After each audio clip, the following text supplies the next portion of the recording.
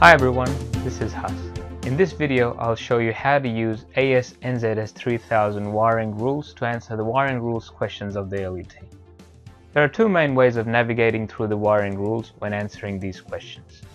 One is to use the index at the back, and the second is to use the table of contents towards the start of the wiring rules book. My preferred way is to use the index section at the back. It's quicker and it's easier. Let's take a look at an example. What is the minimum permissible size of an aluminium aerial conductor? Start by identifying keywords in the question. In this question, I think the keywords are aerial conductor, minimum size, and aluminium.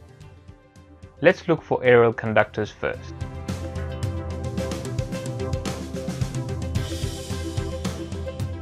As we can see, it points us to conductors aerial. Let's go there. In conductors aerial, there is minimum size which is pointing us to the clause 3.12.2.2. Let's go there. As we can see, the clause 3.12.2.2a is stating that aluminium conductors installed as aerial conductors shall not be smaller than 16 mm squared. So one part of the answer is 16 mm squared, and the other part is the wiring rules clause 3.12.2.2a. It is important to quote the clause exactly where the answer is. Let's look at an example where finding the information in the index is not as straightforward. Are aluminium sheath conductors permitted to be used as a combined earthing and neutral conductor? Here the keywords are combined earthing and neutral conductor and aluminium sheath conductors. First, let's try the index. Here your basic electrical knowledge will come in handy. Combined earthing and neutral is also called protective earthing and neutral, or PEN. So let's look for PEN conductors.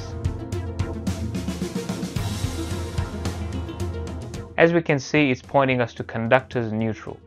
So let's go there. Wow, that's a lot of clauses to look through, and the time is a luxury we don't have during the LET. Let's try the table of contents instead to see if we can speed up the process.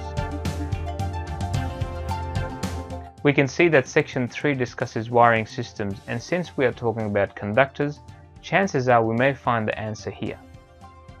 Looking through the section 3 of table of contents, we can see that 3.16 heading is Earth Sheet Return ESR System. This is quite close to what our keywords were, so let's go there. Aha! It's clearly stated here that only a copper sheath may be used as a combined earthing and neutral PEN conductor. So the first part of our answer to this question is no.